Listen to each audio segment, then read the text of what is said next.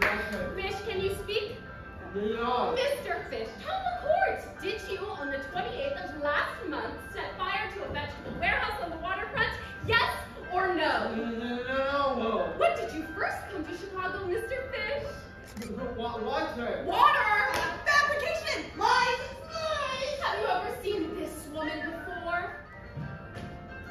I object! I demand that the contents of that house be examined. Motion denied. Your Honor, the mouth of truth cannot be stopped. They're trying to shut the paper with a sentence that you, Your Honor, will hand down to your disgrace. Even to justice yourself, they're screaming, stick your hands in the air.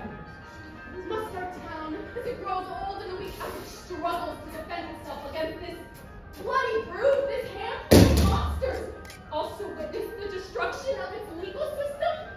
Not just destroyed, but also defiled by this surrender to brute force. Your Honor, suspend this trial. Marjorie, it's over now. We'll get the police and lock him up. On what charge? Rape. There was no rape. Attempted rape? Prove it. Can't. So they let him go. And he says he comes back to get me, so it's him or me. Him or me. Choose. Him or me. You, of course. But I'd rather call the police. Do it. It would make me feel safe. Then do it. You know, I got lucky. If I hadn't, you would have come home and found my body. All right. You try and run, and he catches you by the hair, smothers you off and on until you're too weak to move. All right. And then he toys with you. Makes you beg for a breath, makes you undo his belt. Stop it. Makes you touch him all over his face, his mouth, his neck, and between his legs. Why are you doing this? So it doesn't happen to you. Terry, if it happened to you, I'd say, Terry, tell me what to do. Yes, it was a reminder. So what? I wanted one less reminder around here. You never wanted the dog to begin with. Oh, for God's sake! Well, if I hadn't gotten the dog, then maybe that was what fucking happened. Or if I had checked the... No, I left the gate I unlatched. didn't check it! I'm not playing this game again, Howie. It was no one's fault. Not even the dogs. Yeah, I know that. Dogs chase squirrels, boys chase dogs. Are you telling me or yourself? He loved that dog. Of course you did. And you got rid of him. Right, like I got rid of the tape. No, I get it. It's not... Do you really not know me, Howie? Do you really not know how utterly impossible that would be? To just erase him. Do you really think I don't see him every second of every day?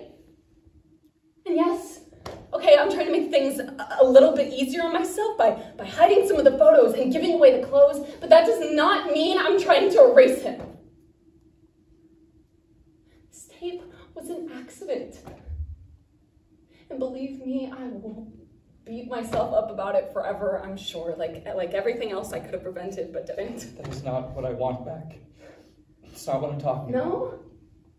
Because it feels like it is. It feels like I don't feel bad enough for you, or I'm not mourning enough for your taste, or mourning in the right way. But let me just say, Howie, that I'm mourning as much as you are. And my grief is just as real and awful as yours is. Disguise, I see thou art a wickedness, wherein the pregnant enemy does much. How easy it is for the proper false in women's waxen hearts to set their forms. Alas, our frailty is the cause, not we. For such as we are made of, such we be. How will this function? My master loves her dearly, and I, poor monster, fond as much on him, and she, mistaken, seems to dote on me.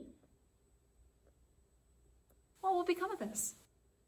As I am a man, my state is desperate for my master's love. As I am a woman now, alas, the day, what thriftless sighs shall poor Olivia breathe?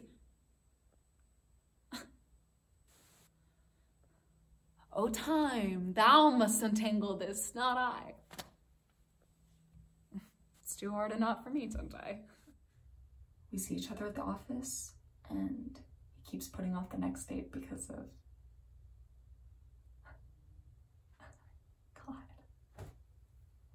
God, I can't even begin to list off all of the excuses because it's Monday afternoon and I'd be here through like the weekend.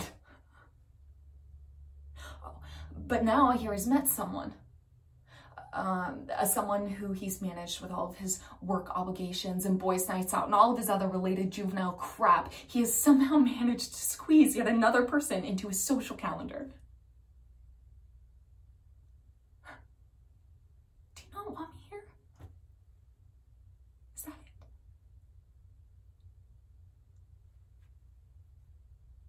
Go ahead then.